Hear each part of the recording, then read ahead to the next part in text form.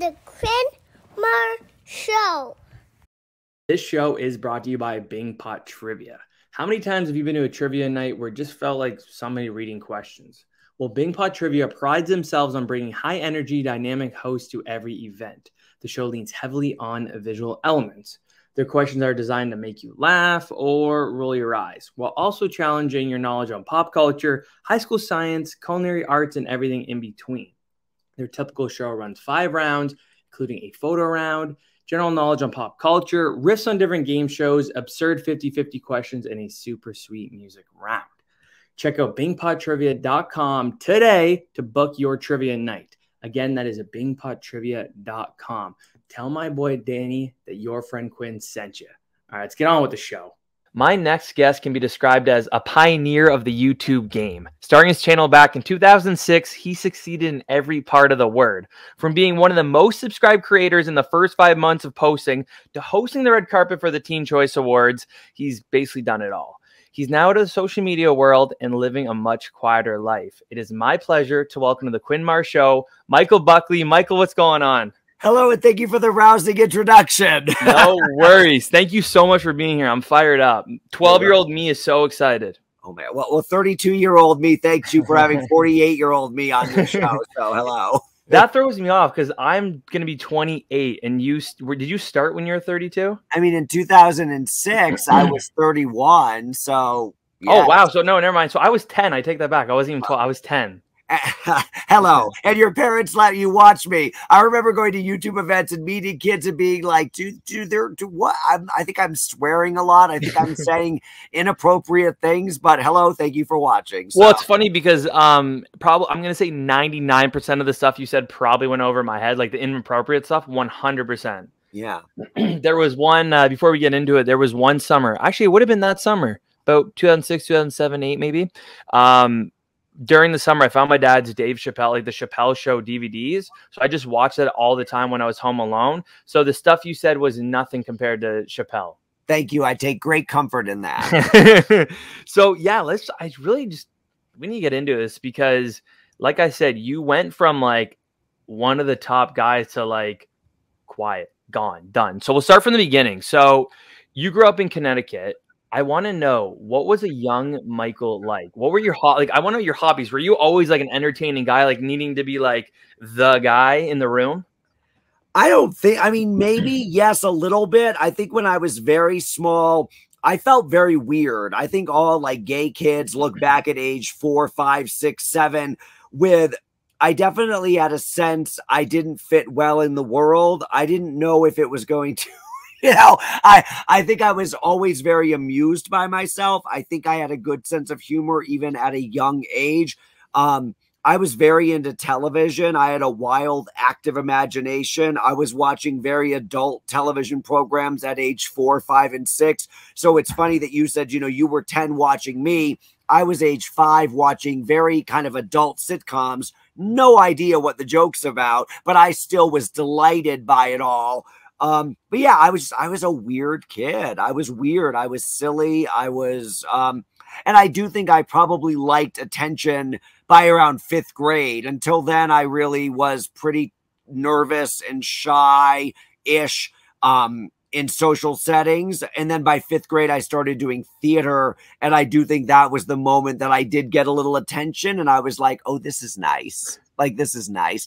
And I liked acting. I liked, you know, at age 10, I think I probably had a bit of disdain and dislike for myself. And so, as many 10-year-olds do. And so I do think acting was a nice way just to play someone else and enjoy escaping from myself. So I definitely, as a young child, I don't know if I felt like the center of attention, but by age 10, I definitely was like, oh, I think I could enjoy being the center of attention. Right. Like for me, nothing makes me feel happier than like, or like just get me fired up. Like if I have like a room full of people or a group full of people, making them laugh. Like that to me is like one of the best feelings ever. You put me up in front of people for a presentation, no shot. I hate that too. Like no end. It's a really weird dynamic. So it's interesting that it took you up until the theater. So before that, like what were like your hobbies at the time? Like were you just like into TV? Were you into books? Were you into science? Like, do you remember like what that one thing for you was, or many? Oh, I had lots of interests and hobbies. Like I loved television. I loved sitcoms. I loved gymnastics. I mean, around age 8, 9, I fell in love with gymnastics and I loved watching the Olympics. I also was a big comic book reader. I collected Wonder Woman and Superman and Batman and Justice League and the Teen Titans and a lot of the DC library. So a lot of my childhood was television, comic books, and then wildly in love with Olympics and sports and stuff. And I think the thing I loved about the Olympics was it was so theatrical. Like it felt like I was watching the performance of a lifetime on this grand world stage. So I do remember being 9 years old and like falling in love with the Olympics. I have a lot of, you know, interesting memories like that. And I'm still the same. Like the moment we get off of this, I'm going to just hop on SEC network and be watching NCAA gymnastics all night. So a lot of my interests have changed at almost 50 years old, but a lot of my interests are still my childhood interests and passions. I love that. I mean, hey, everyone is still a kid at heart, right? No matter what it is. Like if it's something you still like to watch or something you still like to do, like at the end of the day, we're all kind of like in the same boat, right?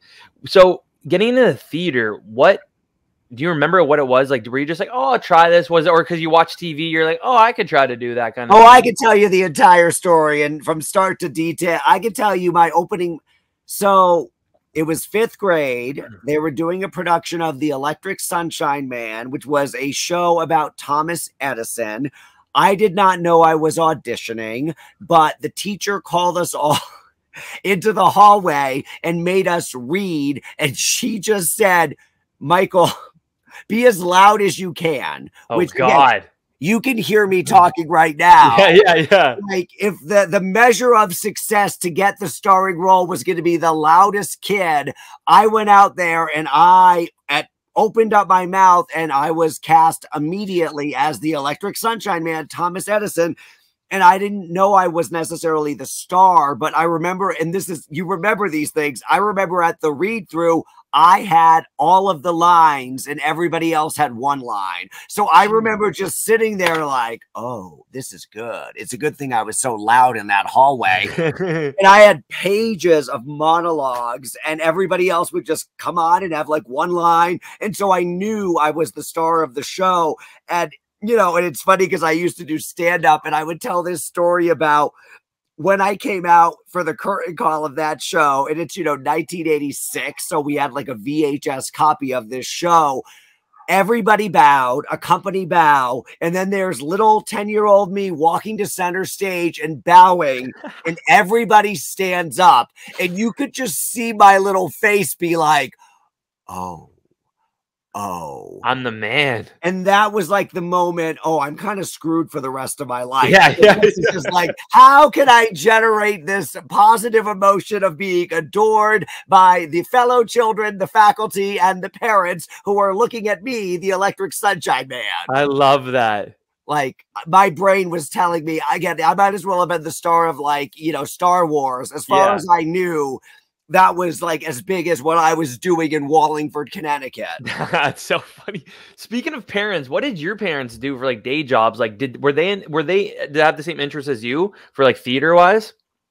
My dad worked in insurance. So I'm from Connecticut, and that is known as the insurance capital of America. And so my father worked in insurance. My mother was a stay-at-home mom for my childhood. She did get into real estate when I was in middle school. But yeah, growing up, no, my dad worked, very successfully, and my mother was home with us. And my mother was just funny. Like, I always think my mother was funny, and she did to me seem like a mother in a sitcom. So I do think like I enjoyed her sense of humor. And I definitely feel like I used to want to be funny to make her laugh, which then became ultimately me on YouTube, just making videos, trying to make people laugh. So no, my parents, I was lucky they encouraged me and let me do theater, because I think as a grown-up, it is, you're lucky if your parents' exposure, if they put you in that sport, you're interested in it. If they put you in theater, you're interested in it.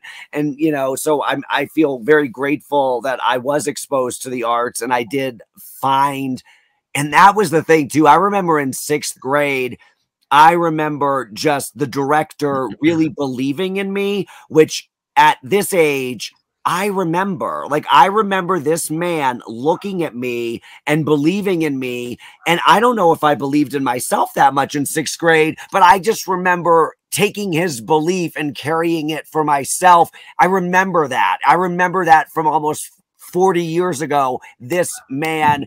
And I think that's any great teacher, that's any great coach, that's any great role model in your life. I remember this man believed in me in 6th grade, and I carried that with me for the rest of my life. That's amazing. And that's pretty cool that he was able to see like the potential too back then. You know what I mean? Like not everybody can do that.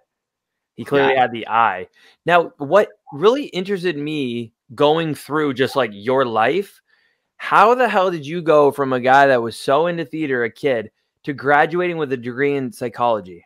So that's another interesting story that, oh my God. So all I wanted to be was an actor, and I had been the lead in like many of the school plays. And so I really, you know, I thought, like, I remember I didn't think of any sort of other backup plan. As far as I knew, I was going to be an actor. I was going to go to LA. I was going to go be a star, whatever. No idea how to do that. But I was still, in my brain was like, that's what I'm going to do. And then I remember going to the high school guidance counselor, who was also one of the directors of the theater. And he, you know, said, what do you want to major in? And I said, theater. And he said, no. And it was amazing because like now as a grown up, I'm like literally talk about like, I'm talking about someone who believed in me. It's like, not even maybe I'd like to major in theater. No. That's so weird that they're like, they sound like they're so adamant, just like not a chance. Not, like you said, not maybe or no. And he just said theater is a very difficult field to go into. And then I named someone who was also one of the leads in the musical. And I said, Lenny is majoring in theater. And he said, Lenny is very good looking. What the heck? This is what this man said to a 16-year-old covered in pimples, very, you know, whatever. So again, go into theater. I want to go into theater. It's very challenging. Lenny's going into theater. Lenny is very good looking. So I'm sitting there and I'm like, well, not only am I a shitty actor, but I'm apparently and you're ugly too. Apparently, I'm hideous. Were you out by then? No. Oh my God, that's even worse. No, it was 1992. There was not any out people at my high school. There was no gay straight alliance. There was none of that. But honestly, ultimately my life worked out so beautifully and perfectly that on no planet am I sitting here thinking I wish that I had gone and been a musical theater major. You know, when it was time to pick a major of the list of topics, the only thing that I was remotely interested in was psychology. And so I feel like I got to go and have a great liberal arts education, and I still got to do theater. I ended up being the lead in many of the productions that if I had gone to a theater school, I probably would have, you know, struggled or not been as good. But I went to a small college. I got to play a lot of great parts, and I got a degree in psychology. And so, but yeah, it is funny that I was discouraged from majoring in theater, which is fine. But it is funny that, again, my physical appearance was brought up and I was like, oh my God. Like now I think teachers are, you know, learn to coach and talk with a little more compassion than draw attention to. And again, I certainly wasn't hideous, but I just love that. You're not good looking enough. Yeah, but that's so crazy. Like you said, like you would hope, I mean, they shouldn't have done it then, but you'd hope teachers aren't doing that now. Yeah, just say apply, see what happens. Good luck. Versus basically, you're ugly is what he was saying. I know. That's nuts. And like I said, like it was even worse because like were you struggling with not being out yet? I don't know. Oh God, it's so funny because it's so long ago. To answer that question feels like I almost have to remember my memory of the memory. So to answer the question, was I struggling with not being out? No, because I knew I was gay, but it never occurred to me that I was going to tell anybody anytime soon. Oh, okay. So I wasn't sitting there thinking I need to come out because I did not know any gay people. There were not any, this was before Ellen DeGeneres or Elton John or Rosie O'Donnell or Neil Patrick Harris or people who were out invisible. So it never occurred to me to tell anybody I was gay. I just think I thought, I'm gay, and someday perhaps I'll act on it. Right. And like you're talking about like people not like visibly being out, especially in Connecticut. Yeah, I'm good. Like I'd never met a gay person that was out, so it's not like I was interacting with any gay people. You know, this is a side note, but I hope one day, and I mean, I'm sure you feel the same way. It won't have to be such a big deal when someone comes out. You know what I mean? I don't think it is. I mean, this is 30 years ago at least. Right. I think people come out all the time now, and it's not that big a deal. I do think it's a much safer world to come out in. Thank God. And yeah, I feel grateful for that. You know, I feel grateful for that for the kids who don't need to negotiate their self-worth or think being gay is less than, even though, you know, primitive Christianity in some parts of America would like homosexuals to think that, you know, they've chosen a less than path. And so again, I was born this way. I am more happy and successful than any straights I know. So good for me. Exactly. It's funny. Well, not funny, but like I said earlier, like you've really done a lot. Like you definitely have worn a lot of hats, because I was reading that you worked at a group home. Yeah. For a bit as well. So were you doing that while you were working at the theater directing? So yeah, I mean, so out of college, I started working at a residential group home for autistic kids, and I was doing like a lot, like that was like my years out of college where I was working full time at that job. I was directing and choreographing theater, and I was also like training to be a figure skater just randomly. Like it was such an interesting, funny time for like a 23-year-old who was just I don't know, just throwing a little baloney against the wall and seeing like, could I nurture all these interests and passions? And I loved working with the kids. It was very low paying, but very fulfilling. I loved directing theater, but I certainly wasn't necessarily monetizing that. And I loved skating, and I really did think I was going to go and compete at some point. So it was just a goofy, fun time in my life before my next chapter, which ended up being a different job, and then my YouTube chapter. Yeah. And that's what because I mean, speaking of the directing and choreography, so you did Into the Woods and then Leader of the Pack, and then you also starred in Charlie and the Chocolate Factory and Little Women. Yes, I was in lots of theater back in the day. Yeah. Who were you in Charlie and the Chocolate Factory? I was Willy Wonka. Oh, I mean, why did I even ask? Of course you were. And the script was awful, so I very illegally just sat. The script that we had was awful. So I remember just sitting there, and again, it's 1998. I'm watching Willy Wonka and the Chocolate Factory, the movie, on VHS, and I'm basically just typing up a script, and I show up in the theater like, this is what we're doing. Right, yeah. I mean, like, why not? I think that's illegal. I think we have the rights for a different show, and I just said, we're doing this. But yeah, no, I love doing theater, and I will tell you, I'm not that great an actor. Like, I would be a much better actor now, but like back in the day, I wasn't a great actor. I wasn't a great singer. I wasn't a great dancer. I was just very hardworking, and I wanted it. Like, I definitely just love doing it, but I'm not naturally like a good actor, but I did it. I gave some decent performances over the years. Well, I was just going to say, I mean, like you probably were no slouch. Like, yeah, you have to work. Like, some people will work hard enough to get into it, but there has to be some talent involved. There's no way you just like didn't have any talent. I was moderately talented as an actor. That's hey. Being honest with my assessment. I was a moderately talented actor. Yes. That's more than a lot of people can say. Yes. Right. Yes. So, and then I read, it was funny because when I was doing the research on you, it said when you moved back to Connecticut to work for Live Nation, it said you went back to a normal job, as if like the other jobs weren't normal, which was kind of weird. Like, it's not like those weren't normal jobs. So it's funny that that's how it was presented. But how did you get into Live Nation, and what was your role there? So my ex-husband got a job at Live Nation. He was hired to do season tickets and Broadway subscription stuff, and he loved it. And a month into him working there, the executive director of the theater was looking for an executive assistant. I had no idea how to do something like that. He was like, do you know Excel or PowerPoint? I'm like, I know none of these things.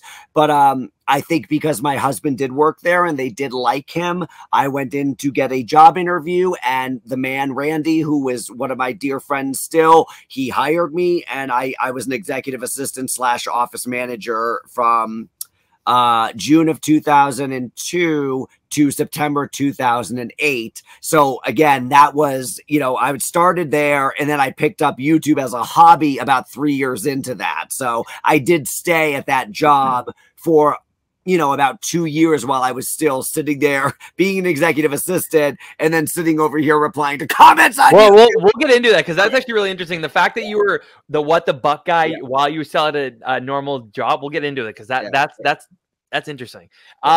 So what was your day-to-day like at Live Nation? Like, obviously you're an assistant, but like what were the kind of things you're doing? I mean, admin work, like because I was the assistant to the executive director, I had my hands in operations and finance and marketing and just anything he had his hands in. And so I loved it. It was I felt very valuable. It's interesting because in my work life now, I always tell people I was probably the lowest paid person in the office, but I probably felt like the most important and most valuable because I had a lot of responsibility. I had a lot of positive relationships with everybody in every department, and I learned a lot, and I'm still great friends with a lot of those people. It was a really fun place to work. And I mean, Live Nation is concerts and entertainment. And basically for those 6 years, I saw every single artist I ever wanted to see for free. That's awesome. So it was just a wonderful, fun job that was a lot of admin work, but also just a lot of fun getting to go to these shows. I like that you loved it too, because like you said, like you were one of the lowest paid guys, but you acted like you were one of I am someone. I worked at Burger King when I was 16. I loved it. I worked at the supermarket deli when I was 18. I loved it. I worked at Live Nation as like an executive assistant. I loved it. I've loved every job. I love working. I love being of value to anything. And so I have just always been, you know, very into work. I love work. I love achievement. I love success. And even though, like I said, I wasn't like the president of the company, I still went to work every day. And I felt like I was adding value and that I was an important part of the team. And no, that's amazing. That's clearly like, I mean, that's beyond saying you have work ethic. Like, you know what I mean? Like great work ethic. Like that's above that. That's awesome. The fact that you just like love to work. I mean, and that shows you've lived like 3 lives and you're not even 50. You know what I mean? Like, yeah. It's amazing. Yeah. And a lot of people, including myself, could only have like a part of that work ethic because that's insane. Now, the time you appeared on TV with your friend, Kristen. So Kristen. Yes, that was how did that happen? So that is actually basically my YouTube origin story. In that.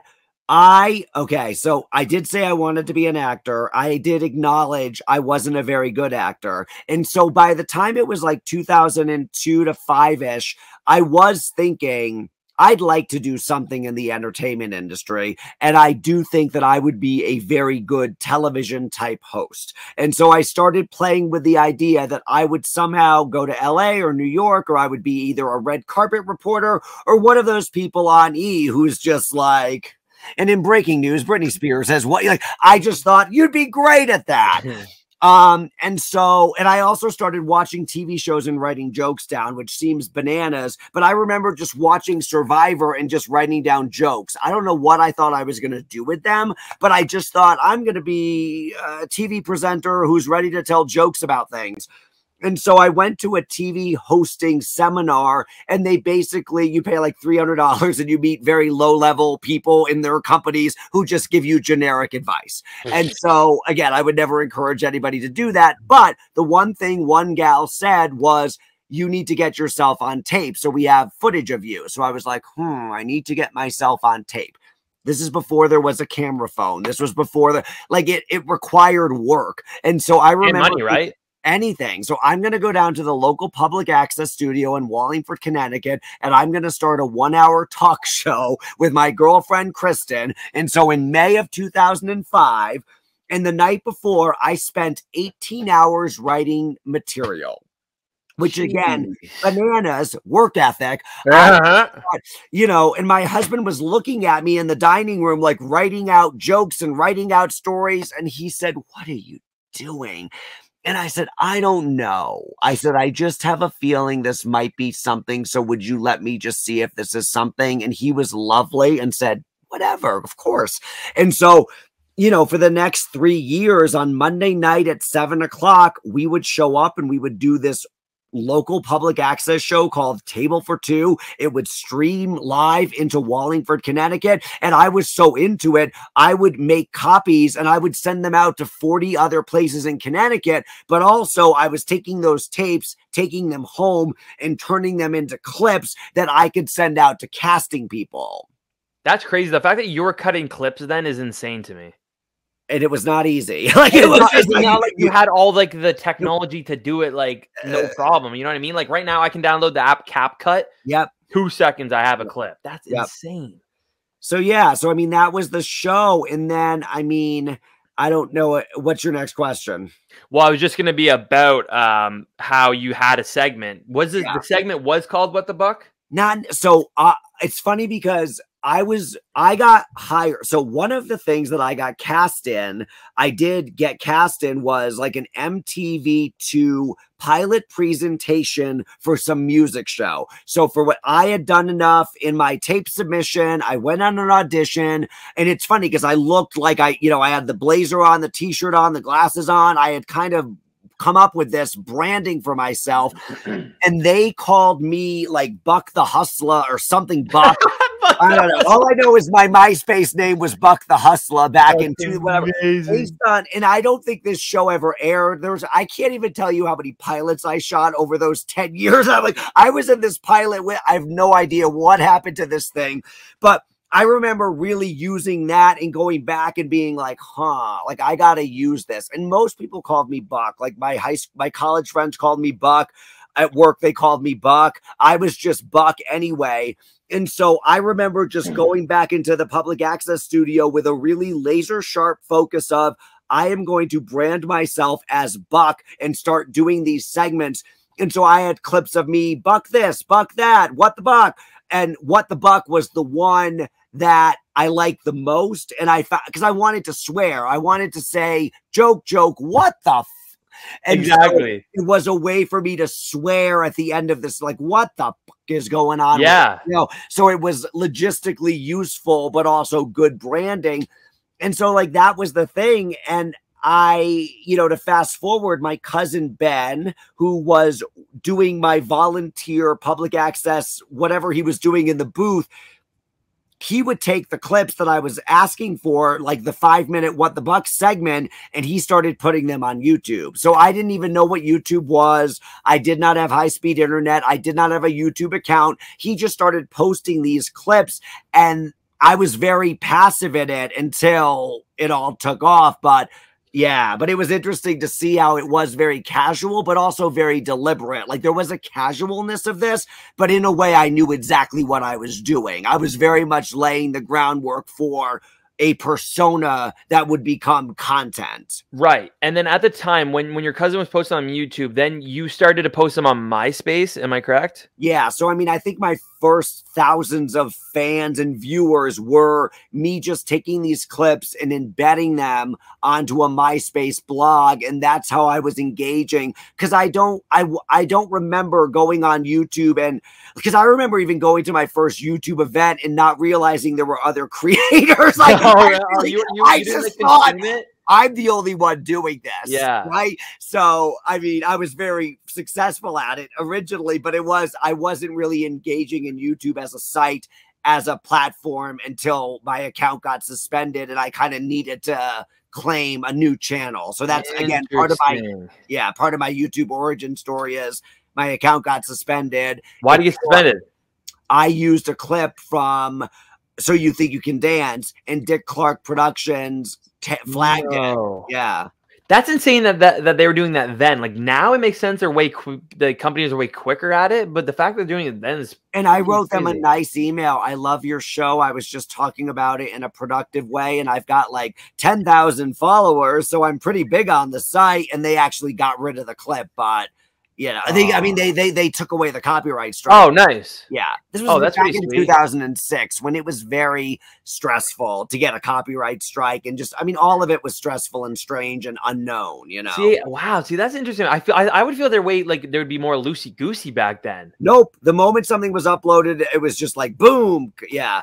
Oh, I guess because not as many people were obviously as now, so it was a lot easier to try to like, what's the word? Just like watch the stuff to make sure like what they're doing.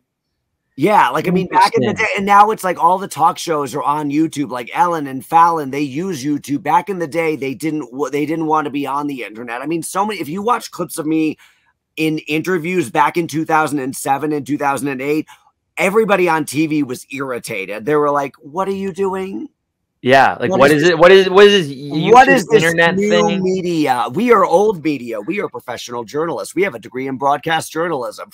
What are you doing? Yeah, exactly. Making some jokes about vaginas and shit, and I'm making more money than you. But you all have a nice day. Yeah, exactly. But you keep making fun of me, right? So, yeah. It's funny that you're talking about MySpace, because like I think that would have been the first thing I got when I was like, I think I was like 7 or 8, because I have an older sister, so like she would have started all that stuff for me. I remember MySpace was like obviously Tom, or like the music on the profiles, or like the custom layouts. Like MySpace was really, really cool at the time. My top 8 included Lindsay Lohan and some celebrities that, again, it was a very easy way to interact with celebrities because they were using it, you know, and they would comment on your post and you'd be like, this can't be the real Lindsay Lohan. And then, oh, it is. Hi. Yeah. That's nuts.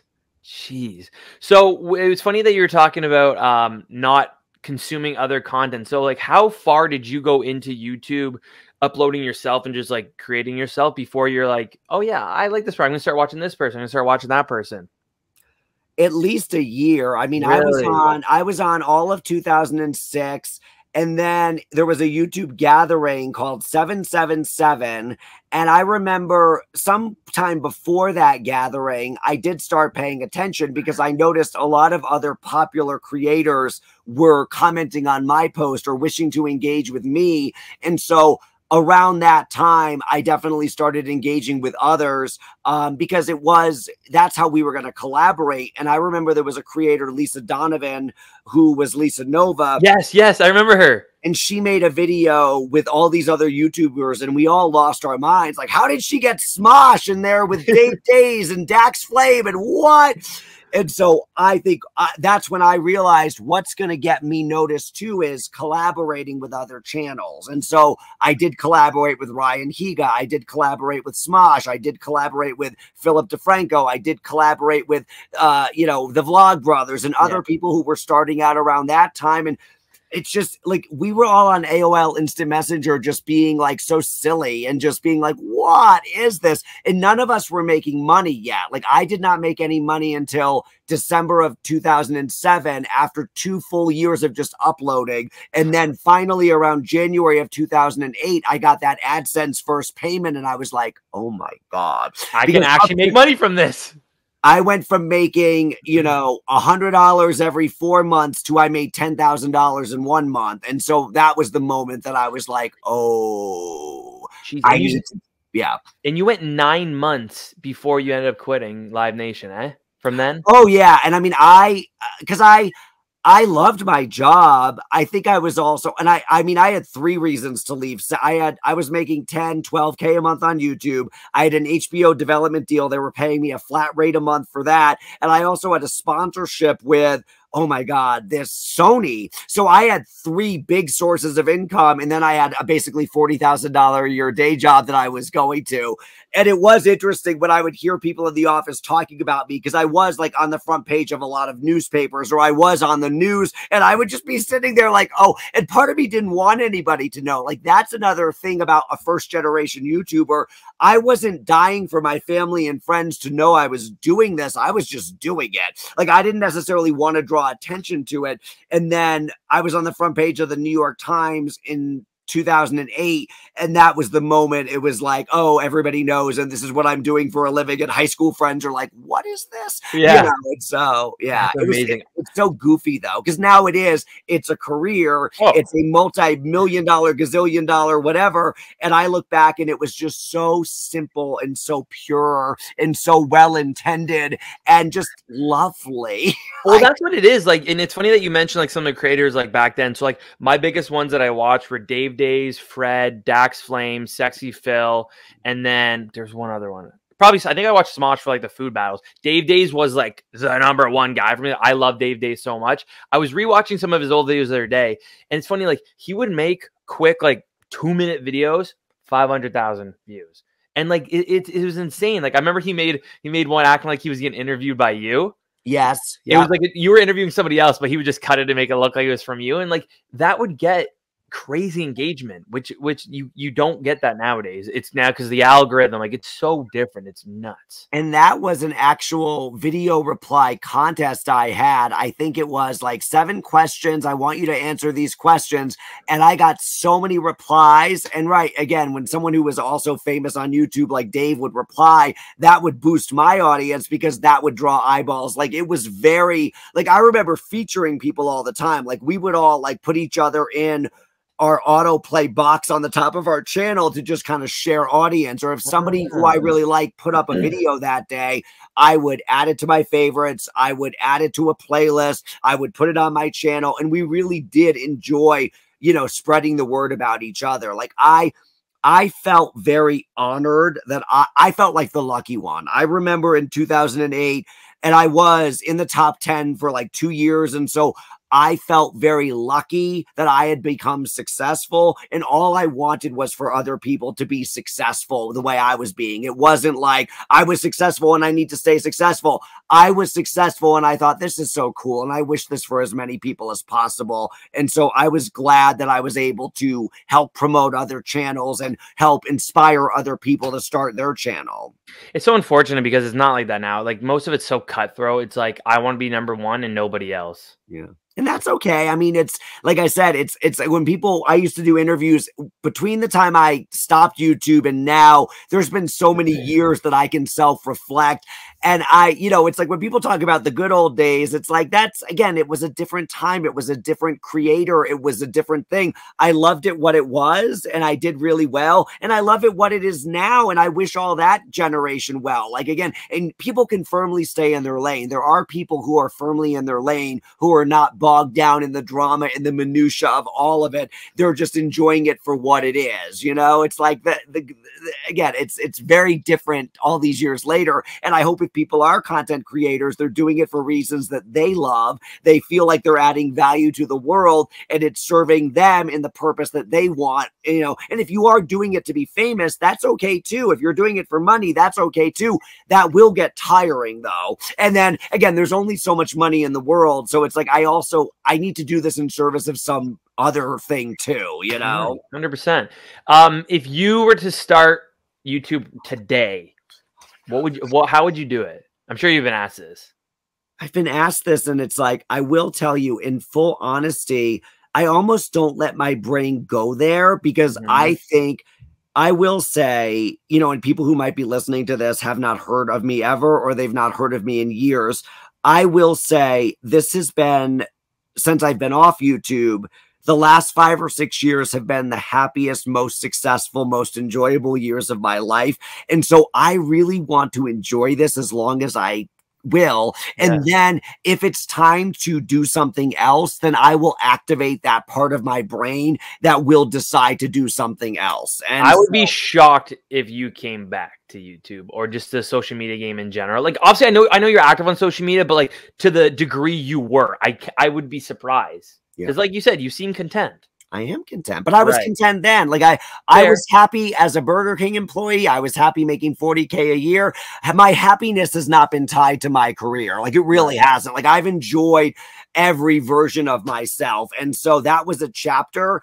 I could see me doing speaking. I could see me doing, you know, other things, but I'm not sure at 50 or 60 years old that I'm going to be like, I'd like to post 3 to 5 videos a week. But I think it is easier now to create content. Like if I wanted to create a reel or a TikTok or a whatever, the things that used to take me all day, I would write jokes for 9 hours. I would film for 30 minutes. I would edit for 2 hours. I would upload it.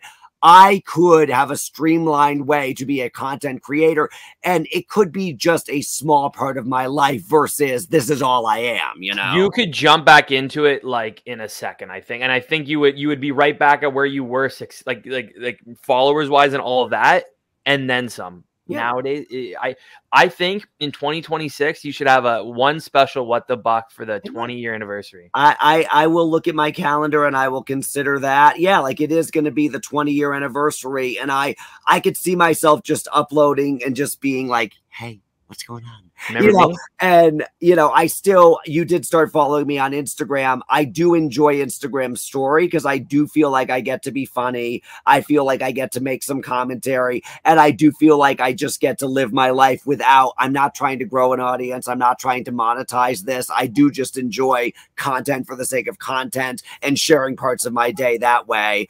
But yeah, like it almost feels like when I see old videos of myself, it's me. Like I get it. Like I see that guy, I think, and here's the thing, just like I was in 5th grade and the first time I hit upload, no one is more amused by me than me. Right. Like I think I am as funny as it gets. And I think if you're like, that's why you have to like what you're doing. And I think What the Buck Show for me, I lost interest in pop culture. And so it became challenging for me to get on the computer every day, and even doing it as the comedy. Like I really just wanted to be a comedian. I used pop culture as the vehicle to be a comedian. If I was going to be a comedian now, I wouldn't be talking about celebrities. I would find way more evergreen, relatable, gay shit, whatever. Yeah. No, it's true. Jokes about, Yeah, 100%. So that's why I think the What the Buck Show needed to end, because that version of me was no longer interested in being sassy gay, pop culture gay. Like I had cast myself in that role, and I was not interested in playing that role anymore. So you were saying like it kind of like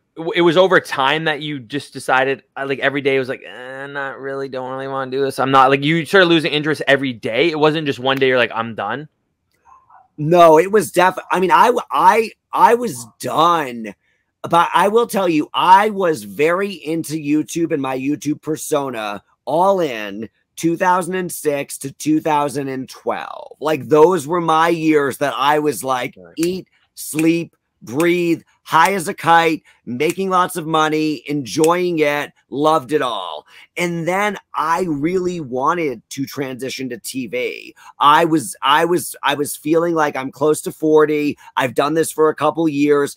I don't want to do the grind anymore. I don't want to, I did some TV stuff and it was so easy. Like it's so easy to just be a TV host. Like I could be a TV host or a red carpet person like nothing. And so I really wanted to transition, and I did have a lot of meetings and I did have a lot of possibilities that just didn't work out. And then I became a pretty heavy drinker, and I think really more than anything that derailed my YouTube career, because my life started becoming very challenging and I didn't want to deal with it. I was very upset that my YouTube career was going from, and it was embarrassing. Like I remember getting, comments like, this guy still posting, remember when he was relevant, and oh my god, and and it really did get in my head. As much as I seem like that would never bother me, I'm a grown-up, it was very disappointing to me that I let my YouTube career become so effed up, and it was my doing. And then the drinking just was the kind of light my life on fire and disrupt, my marriage ended, my career ended, and I just kind of needed a hard reset. So yeah. And I wouldn't change a thing, but looking back at it, I'm like, what happened at the end? Oh yeah, I became a drunk too.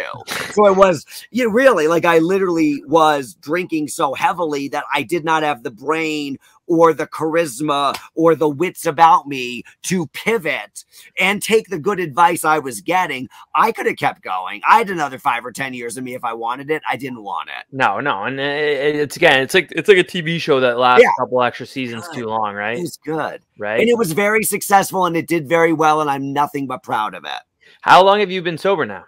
About 6.5 years. Nice. Congrats. That's awesome. Thanks a lot.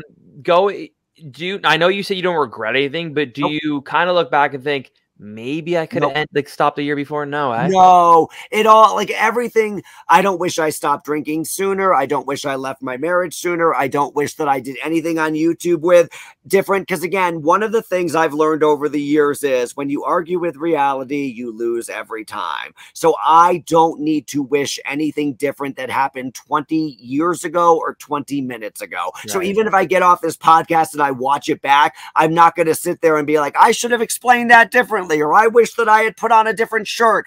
I did what I did. Right. I like that. That is a good way to live. Otherwise, it sucks. Yeah, fair. It must be very challenging. you're just always going to live with regret at that point. I have no regrets. At 48, almost 49 years old, I'm very comfortable with the choices I've made, and I feel very good about them, and I wouldn't change a damn thing. That's awesome. You're talking about how you did like a lot of live TV. And you were on with Kelly Ripa, which was pretty sick. How was that? Did you like it? Easy. Again, that was easy. Like there was me. It was easy for me to just go be on live TV. They give you a list of topics and you just talk. Like everything about that week, that was one of the most relaxing weeks of my life in many ways. Like nothing about that was stressful. Like it was just how's Kelly?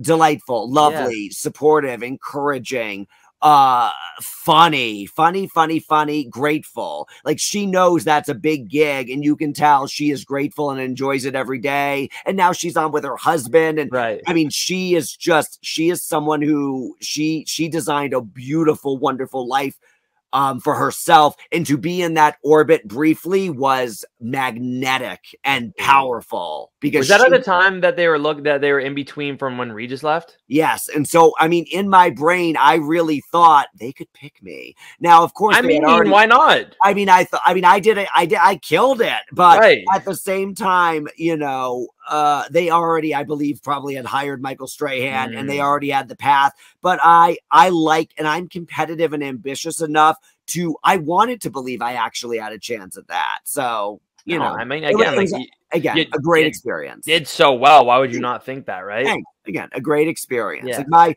I look back at my life and there were so many moments that I do see pictures of myself or I do see old videos and I do think, wow, that was really cool. And I will tell you, I don't regret it, but I could have enjoyed a lot of it more. Right. I do think I could have definitely been less in my head about some of it. I could have been less, you know, because I see it now and I'm like, God, that's so cool. And I think, did that feel cool at the time?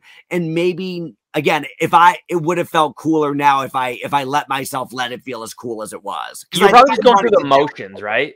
I just wanted to downplay it because I didn't want to, you know, psych myself out of it. I didn't want to develop any sort of imposter syndrome. And I also just wanted to seem cool. Like, this is cool. But I'm like, I did have some big experiences that I think I forget about until my father will show me a picture and I'll be like, oh, that was fun. Yeah. You know?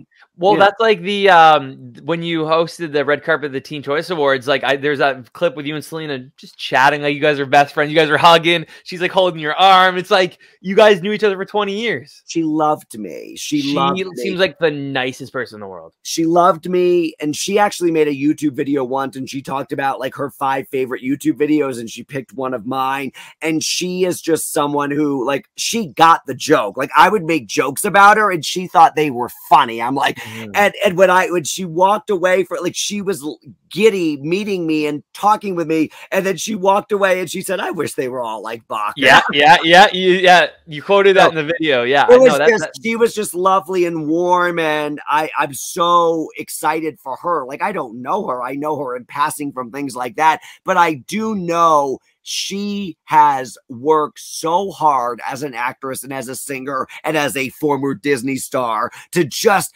carve out a career for herself. And I admire her and I celebrate her. And I'm just, again, as a fan, I'm delighted for her success. Yeah, I was actually really excited because yesterday she announced that they're coming back with The Wizard Way Replaced. I'm so excited. The second she shared the news, I sent to my fiance. I was like, because we watch Disney Plus, like we'll watch That's So Raven, Sweet Life of Zack and Cody, like we're at 12 again. So that I'm pretty excited for. Yeah. I don't know if you've gotten this comparison before, and like, excuse my ignorance if like it's rude or if you don't like it. Did you ever get compared to Perez Hilton?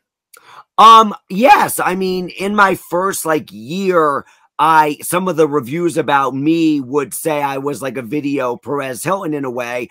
And I mean, I feel like the comparison is valid in that we were both a bit gossip reporters.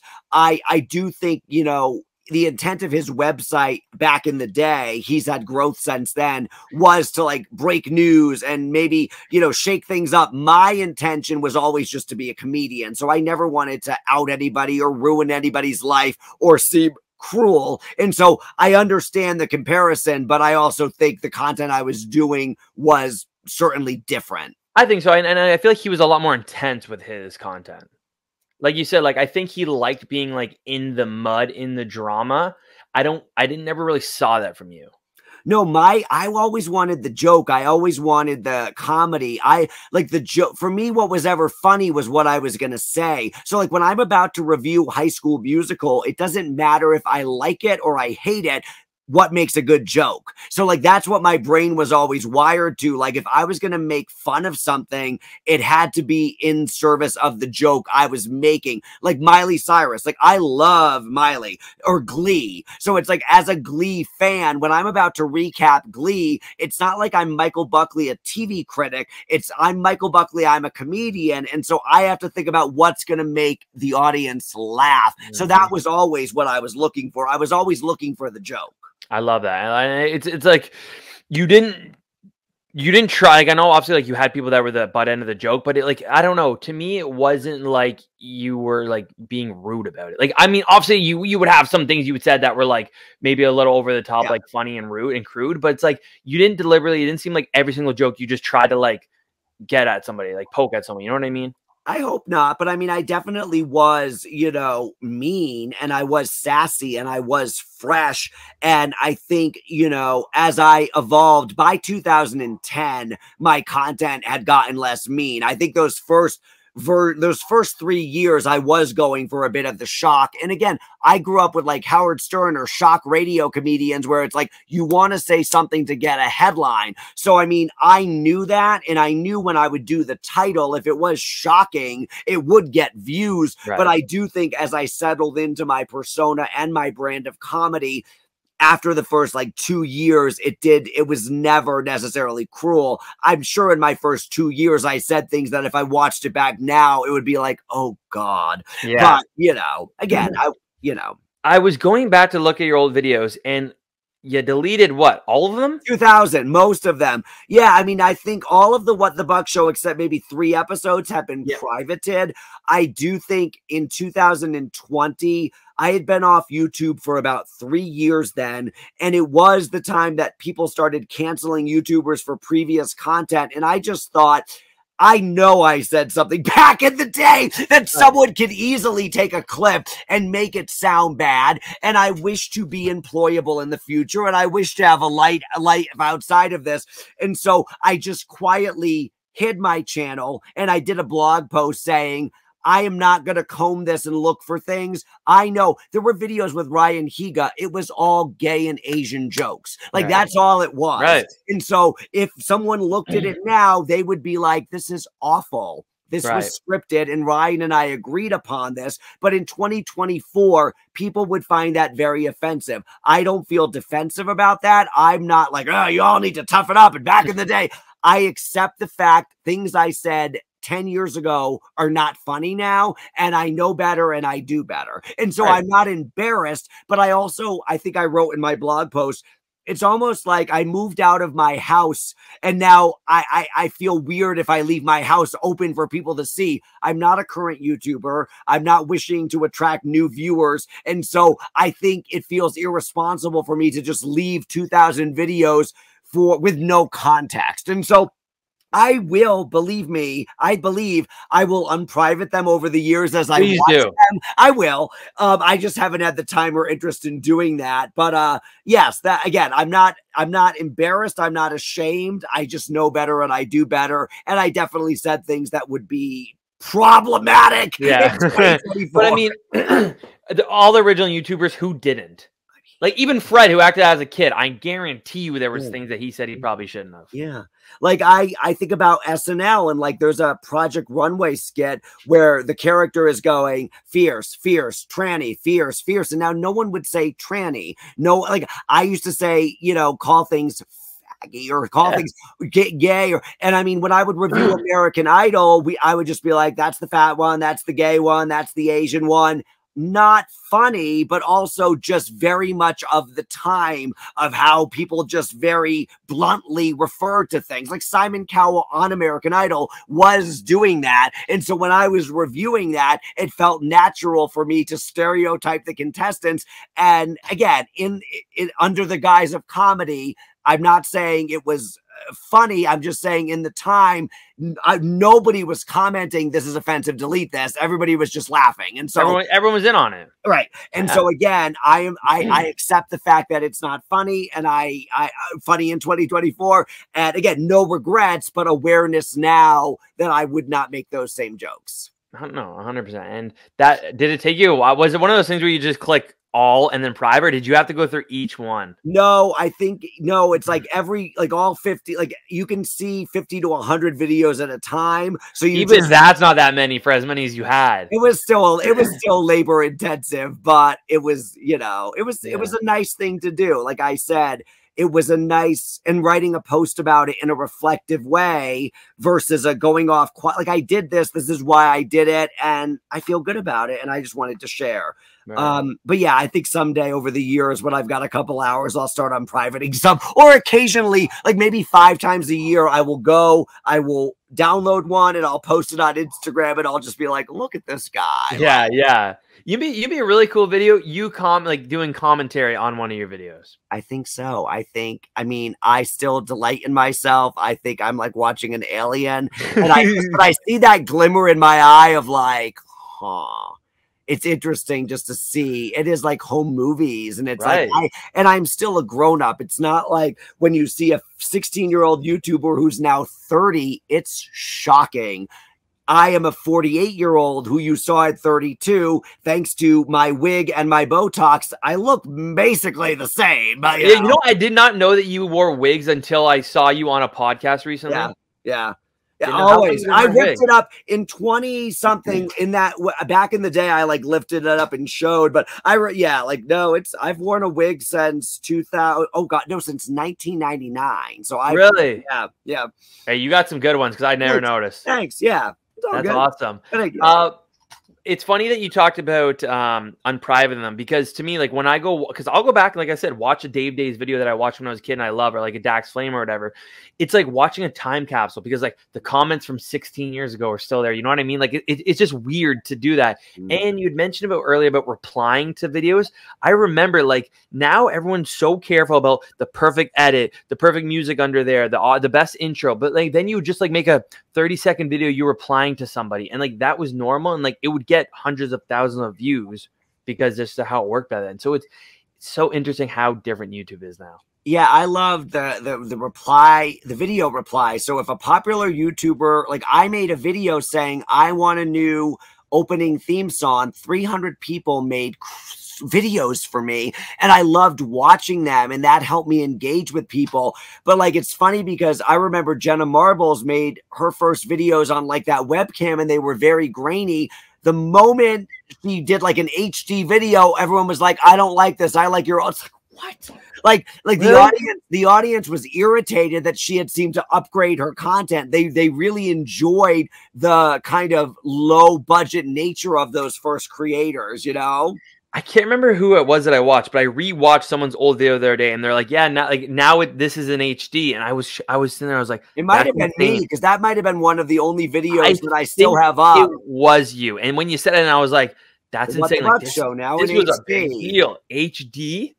I mean, I had to get better lights, I had a better camera, I had a better whatever. Like everything was.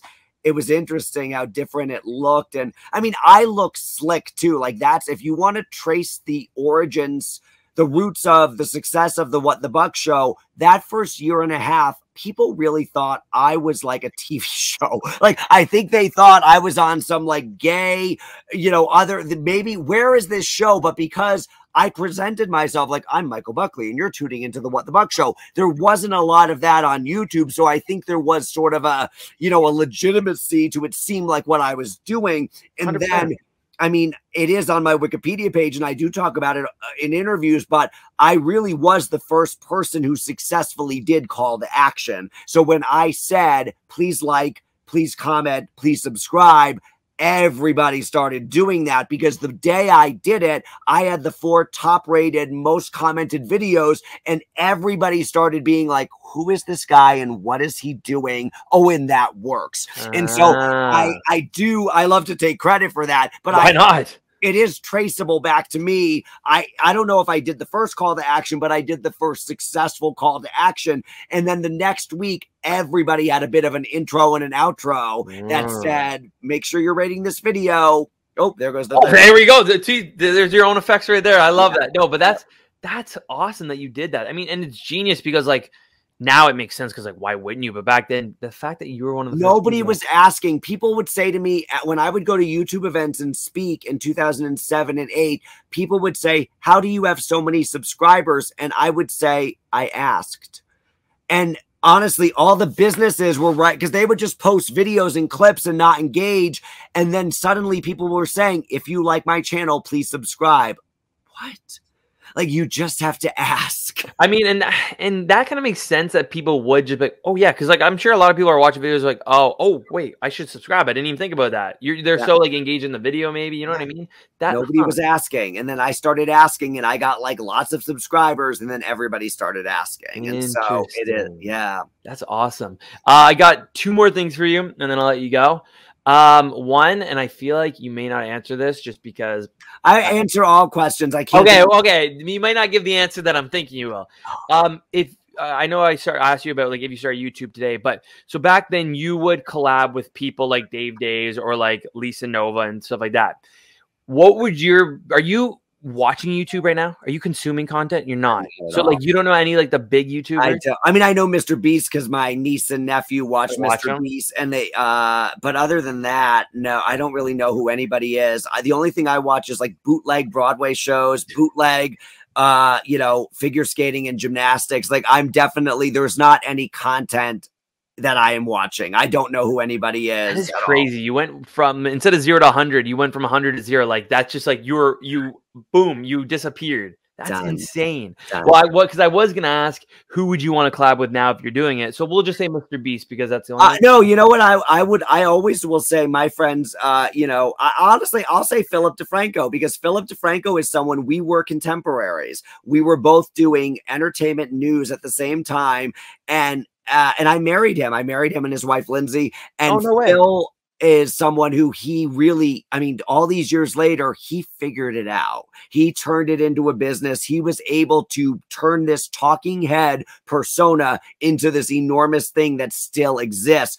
I was not able or willing or interested in doing that. So, I mean, I'd love to sit down with Phil and talk. I saw Anthony from Smosh interviewing Dane from The Annoying Orange. I would love to sit down with like Anthony from Smosh and just talk about like old YouTube stuff. So I'd love to collaborate with like an old, my generation YouTuber who is still killing it. I think that'd be fun. It would be pretty cool if Anthony had you on I Spend a Day with, because that's that series he has. That would be pretty cool. And I mean, speaking of them, like the fact that he came back to Smosh was huge, and that they got it back, the two of them. Everything about that is wonderful. Awesome. So, and then like for me, like there's there's some content creators you just don't see anymore from your time. Like Dax Flame, I follow him on Instagram. He barely ever posts stuff. Lucas from that does Fred, he obviously completely stopped doing Fred. Dave Days will drop music every so often, but like that's really it. Like I've tried to get in contact with Dave. It is so difficult. So it's like that era, a lot of people from that era like you just kind of like went off and was like, okay, I'm done now. I did it. I don't need it anymore. Dave, if you see this, come on this yeah, I appreciate that. But like it's interesting that, but then you look at people like Smosh and like Phil who like kept going. Hey, Carl, I don't really see him anymore. Who? Shay Carl. I think he and his family are still vlogging occasionally. Like I follow him and his wife on the Instagram, and I believe they still make videos occasionally. I think not the way they were. No, I don't think it's a daily vlog thing, but I mean that seems exhausting and tedious and not you know, in some of these family channels too. Like I have very competing thoughts about doing that, but I mean I support people and their choices, but I've seen some of the consequences of that, and that makes me a little like, some of it's so like just like dirty, you know what I mean? Just like how they act and stuff. Absolutely last thing, I swear. Michael Buckley in 2024. We talked about him as a kid. What is Michael Buckley doing now in 2024? Oh my God. So my life is so surprising to me. I feel, if you had asked me 10 years ago, like, what would you be doing? Like, I would not have dreamed this life for myself. I live in Denver, Colorado. It is a beautiful place to live. The weather is amazing. The people are amazing. I'm in the best physical and emotional shape of my life. I exercise a lot. I am part of a flag football community, the Denver Gay Lesbian Flag Football Community. And I just got back from Las Vegas where I captained a competitive team. And when we won the A Division Sin City Classic, shout out to Denver Summit. So I'm on the leadership council of my church. I go to a beautiful and affirming church called Highlands Church, where we love you unconditionally as is. And so I have a football community. I have a church community. I work for Arrow Senior Living. I am their chief feelings officer. I am in charge of emotional intelligence and leadership development. And I'm on one-on-one coaching calls all day. And it's just so fulfilling. And I always describe it as my life feels so small now, but it feels bigger than it's ever been. I'm at the point in my life where I love being me. Like, I'm 48 years old. I've had a very full life. And if I get hit by a bus tomorrow, like, this has been great. I enjoy getting out of bed. I enjoy every moment of my life, and that is every day. And I'm so grateful. I'm so grateful for my time on YouTube. I'm grateful that you remember me fondly and wish to talk to me about it. And I'm grateful for my current life. And I'm not sure what I'll be doing in 10 years, but I will be enjoying it. I love it. And I don't know why. Obviously, I don't know you personally, but I feel like it'll be completely different than what you're doing right now. I guess you can email me in 10 years and say, yeah, exactly. On the podcast for where is he now? Yeah, exactly. Well, speaking of grateful, I'm grateful for you being on here because I really do appreciate it. And I did want to give you a quick shout out.